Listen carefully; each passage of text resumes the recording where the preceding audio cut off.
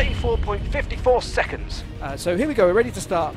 So yeah, the FCV is in first place. Well, oh, there we go. So Wow, so the rear axle is completely destroyed on the FCV. wow!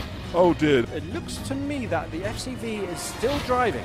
As the FCV passes the finish line in first position, well, of this tiebreaker. They've both spun out. Oh, well, that was a great recovery from the FCV. Manages to recover. Oh, there's a battle for first place here. The Sheriff just literally throws the FCV out like last night's leftovers. Sheriff, wow, beautiful driving there by the FCV. Manages to sort of hold that and bounces up and is on one wheel.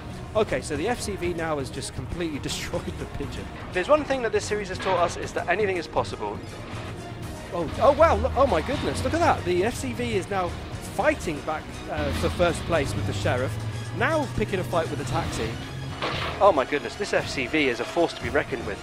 Oh wow, and some more great driving by the FCV, just undertakes that Sheriff. Oh, another bit of beautiful driving. Look, it's across the line again. The FCV is doing really well. Last two vehicles get set up for the final heat. I've got to admit that the FCV has been doing some great driving, and I think that the taxi, it's going to be extremely difficult for the taxi to overtake the FCV. Yeah, the FCV's balanced nicely. I think it's got a good power to weight ratio, and it's got a nice chassis, so I think it's done quite well.